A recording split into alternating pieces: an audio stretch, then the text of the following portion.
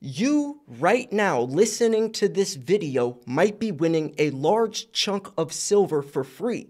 Two of you, actually, so your chances just doubled. All you have to do is click one button, subscribe. Once we hit 100,000 subscribers, I'm going to jump out of an airplane and announce the two winners mid-flight with a GoPro attached to my helmet so you could watch it all unfold. Yes, this is serious. I'm going skydiving in celebration of 100,000 subscribers so you can celebrate winning while I'm literally falling out of the sky, hopefully not to my death. Make sure you don't miss it because this will be a beautifully horrific sight to see. Welcome back, my friends. Thank you so much for tuning in. We have a lot to discuss in this video. We're talking about some serious stuff. U.S. wars against Russia, Iran, and threats against China yields massive silver shortage. And this is also including semiconductors. National stockpile is insufficient. We do not have enough silver, and silver wins wars, as we need a lot of silver for missiles and satellites and drones and anything you could think of involving military and our Defense Department. They need silver. But it is starting to become obvious that the silver shortage is a reality, not only just for going green or solar panels or electric vehicles, but also for military. And as the United States is currently in 5 different wars, you can see how this is going to be a serious problem. But before we jump into this heavy article, I wanted to ask you guys, what do you think about that? I'll announce the two winners. Your name could potentially be called out of my mouth while I am falling out of the sky. Or might have to right before I jump out of the airplane, because if I'm skydiving, it might be too noisy. Or maybe once they pull the parachute, you guys will be able to hear and I could announce the two winners' names then. I will have a GoPro though, so you guys will be able to watch the action unfold. But I just think that's such a cool idea, and I'm serious. I'm not afraid of heights to the degree where I'm an amateur skateboarder. I've jumped down 10 stairs, but that's a little different than jumping out of an airplane. So it's definitely going to be scary, but I think it will be such a cool idea to hit that milestone. Let me know what you think about that in the comment section below. And like the video if you think that's a good idea as well. So anyways, U.S. wars against Russia, Iran, and threats against China yields massive shortage of silver and semiconductors. National stockpiles insufficient. So shareholders in some of the largest silver mining companies getting crushed by the Silver Institute's incompetence. So the Silver Institute's lack of warning, leadership, and expertise has resulted in significant consequences for shareholders in the mining industry. Under their watch, the Department of Energy deleted silver as a critical mineral despite our massive silver shortage, which is just insane, and it shows how corrupt. This was not by accident. They didn't just forget her. They're not really saying that there's 50 other minerals, because I looked at the list. There's like 30 to 50 other minerals. I haven't heard of the majority of these minerals' names, and they're saying that these are more important, more critical than silver, which is needed for everything, especially including military, as the U.S. Defense Department raids our silver stockpiles. It's just insane that this happened. So this decision left many questioning why silver was not listed as a critical mineral in the first place. The answer lies in the Silver Institute's failure to educate lawmakers on the importance of silver used by the primary users of silver in the U.S., which are undisputedly defense contractors, Department of Energy, aerospace, AI, computing, electronics, photovoltaic, and technology. The United States claims to recognize the significance of critical minerals in establishing a military bureau called the Defense Logistics Agency, but has failed to secure a robust or resilient supply chain and ensure national security. Recently, attempts have been made to get the Biden administration to address or even recognize the lack of strategic stockpiles, reduce dependence on foreign sources, and prevent supply chain disruptions. That is a very good point. We are reliant on silver. Most silver, one, comes out of the ground by accident, and two, is mainly coming from Mexico and Peru and China, Australia, places that we are reliant upon to source our military. There's up to 500 ounces of silver in a single Tomahawk missile, around 200 ounces average. And if you guys really want to dive into this, this is information right here you could look at. Silver shortage confirmed. Mexico's silver supply has dropped off a cliff. U.S. silver stockpile rated by Defense Department. Future energy needs depend on our U.S. silver development. Military heist foiled. Authorities recover stolen silver and arrest suspects. There's much more than just those 3 articles as well. I've covered a lot of this stuff, but you guys just need to understand the severity of this situation, and that's what we are now trying to bring to light. So remember, with Biden, we witnessed the most significant drawdown of strategic petroleum reserves, which occurred for no apparent reason other than lowering gas prices before the midterms. Unfortunately, without proper advocacy for and education from the Silver Institute, silver was overlooked as a critical mineral in the eyes of lawmakers. I've been screaming at the top of my lungs for years now the importance of silver and how silver is becoming extinct. It's vanishing, poof, and literally, because when they drop that monster box out of the sky, the Tomahawk missile that requires 500 ounces of silver, which there's 500 ounces of silver in a monster box. When that missile gets dropped out of the sky, it is obliterated, never to be recycled or recovered. And since most silver is used for industry, it's thrown away in landfills, never to be recycled. So we are in a situation that is beyond fixable, especially at this point in time when we already have record-breaking supply deficits for the past 2 years, and with a rapidly growing demand and diminishing supply. So as a result, shareholders in companies such as Hecla Mining, which you guys know Phyllis Baker is the CEO of Hecla Mining. You also have Keith Neumeyer, for the CEO of First Majestic Silver. You know, a lot of these now face the loss of billions of dollars. The absence of silver as a critical mineral means that these companies lost billions, impacting their shareholders and the broader economy. So here's an editor's note. The silver mining companies listed above are not to blame for the Silver Institute's negligence. The following points should be established. 1, silver is the most critical mineral due to its physical properties, right? I mean, it's the most highly conductive metal for thermal conductivity, electricity, and light sensitivity. Number 2, short trading on futures silver. The futures market has created an artificially low price of silver. And that, they're talking about the COMEX price manipulation, which is real because banks like JP Morgan even got caught. 2 of their employees got sent to prison, another one for racketeering. This is real stuff. They paid a $920 million fine. It's Merrill Lynch also. That's another bank. The Dutch bank also got caught for spoofing, which is placing false buy orders on these exchanges or false sell orders and canceling the order before it goes through, tricking everyone else on the exchange, seeing fake volume, not understanding that those orders are not real, that is not actually what is going on, and that in return it manipulates and it fools the other people, the other investors on the exchange to do something, and then these banks get away with it.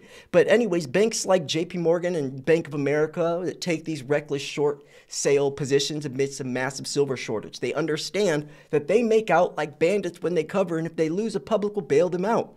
Number 4, Silver Institute serves the interest of banking, the military, and the Federal Reserve and Department of Treasury elites. Number 5, one way they do this is by peddling pathetic research they name the World Silver Survey that no one asked for. 6, misguiding silver investors by publishing grossly deceptive data for the past 20 years has irreversible consequences. That's a good point, and that's why when I see this type of data, I will call it out. I will try to expose the truth when due or when I can at any expense. And you guys have known me doing this, and I am known as an extremely controversial channel for doing that, because I will talk about stuff that nobody else wants to, and I will dive into topics that nobody else wants to. And I have done my due diligence, doing hours of research, showing the data. Numbers don't lie. Well, sometimes they do, but regardless, I've been proving this for years now. Do you know how many people back in 2016 or 2017, 2018 said, oh, there's no silver shortage, or what are you talking about? You know, I was showing article after article after report after report after report. But now, all of a sudden, now people are finally catching on, since mainstream has also acknowledged it. Regardless, it doesn't matter. You guys that watch my channel have known the truth, and finally the rest of the world does. Regardless, that's not the point. The point is, he says it's irreversible. The irreversible consequences. Yes, we make a pretty penny, but at what cost? Silver investors have been misled by an incorrect picture of supply versus demand dynamics. The Silver Academy believes physical silver is strong recommendation because of silver is the world's most undervalued commodity, which it definitely is. 6, Silver Academy believes buying silver mining equities is a way to gain exposure to silver leveraged when selecting the right miner with high-grade silver with the right team in place to bring their metal to the market. Number 7, Silver Institute scheduled to appear in all gold chain on March 19th to answer questions by Reddit silver stackers, which he actually Andy Sheckman just hopped on. I think 2 days ago. The video was posted yesterday. So yeah, Andy Sheckman did appear on a Gold Chain interview, I think with John Forrest Little himself, one of the authors that talks about a lot of this. So very interesting stuff. I contacted Andy right after. I was like, what's this about? So we're going to talk about it tomorrow when we do the podcast, maybe before, maybe, I don't know. But yeah, that's going on right now as well. Here's a couple of videos which they're mentioning some of the suspects, naming specific people, right? Specific people, and also naming how the Silver Institutes, some of these people are the largest silver price rigging. What is the actual title? Price rigging. I'm assuming it says scandals or something along those lines. Regardless, those are 2 videos you guys can watch as well. I will link this article in the description. But they're mentioning why is this missing, and this is an article from Bloomberg, hunt for EV metals to secure its own supplies, and then also Canada didn't mention silver on the critical minerals list as well. U.S. bid to loosen China's grip on key metals is stalling. That's pretty interesting. Shanghai silver versus COMEX silver, which Andy Sheckman's talked about a lot, is we hold down the price, which, like Andy says, price is the greatest tool of misdirection. Hold down the price, trick everyone to think that silver's not doing anything, that it's worthless. Buy all of it up while the price is still cheap, right? Someone like Elon Musk, you better hope that he's, of course, someone like Elon's going to be buying boatloads of silver. He needs it for SpaceX and Tesla and Solar City. I don't know if he still does the Solar City thing, but, those 2 companies alone.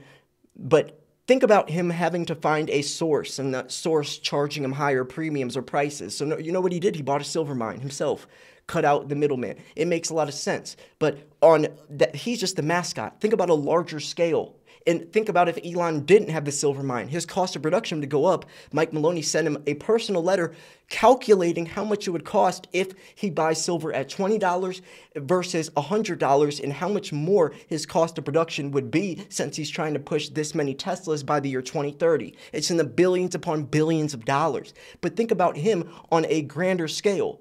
And then think about that on a military scale. This is something you cannot overlook. You have to be careful because, one, silver is literally the most important, not only just commodity, I could even just say thing right now, in terms of production or in terms of uses. I'm not talking about, silver or food or silver or guns. I'm talking about we need the silver to make the guns.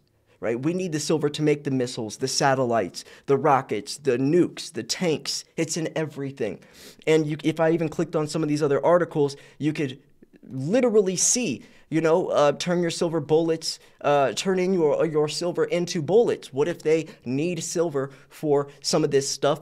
And they can't get it out of the ground. There's only so much silver in the Earth's crust. It's harder and harder to find. Where are they going to get it from?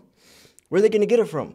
Right? Recycling doesn't even put a dent in the 1.2 something billion ounces that we need, which literally shows right here, right? This is data.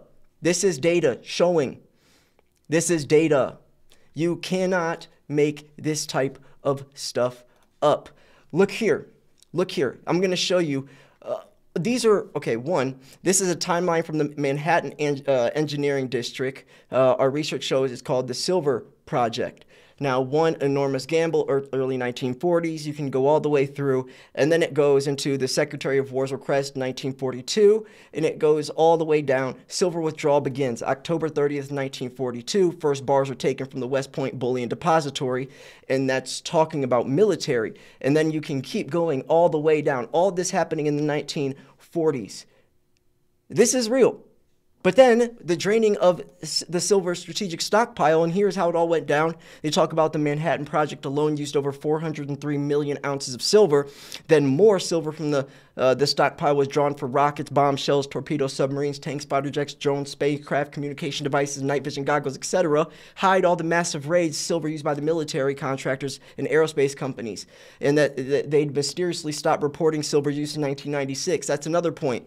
The Silver Institute, when they post their annual numbers, they do not include military or aerospace in their numbers. So when you see 1.2 billion ounces, it's actually more than that because they don't incorporate those types of numbers, which we know there's a lot of silver used for those. So there's a situation going on that you have to be aware of. And if you're not, then you're missing a huge chunk of the puzzle. You're missing a huge piece of the puzzle when trying to look at silver's true value, because fundamentals, supply and demand, low supply, high demand pushes the price up. Fundamentals, especially something that has intrinsic value, value within itself, fundamentals, supply and demand. That is where the majority of silver's potential comes from, much more than gold, much farther than gold. It's not gold that the military is looking for, it's silver. Anyways, I'm going to wrap this video up here. You guys can check this stuff out. I'll link the article in the description, but just remember, if you guys want to see me jump out of an airplane at however many thousands upon that, I think, I know airplanes fly at 30,000 feet. I don't think I'll be jumping out at 30,000 feet. I don't know how many thousands of feet in the air while announcing your name or potentially your name, two of your names, mid-flight to win silver. Then make sure you guys subscribe. And the prizes are not small. Last time we gave away several tubes of maples and eagles. I've given away 1 ounce gold coins before. You think my 100,000 subscriber giveaway is going to be small? No. Make sure you subscribe. Thanks for tuning in. This is Silver Slayer. I'll see you guys tomorrow. Peace.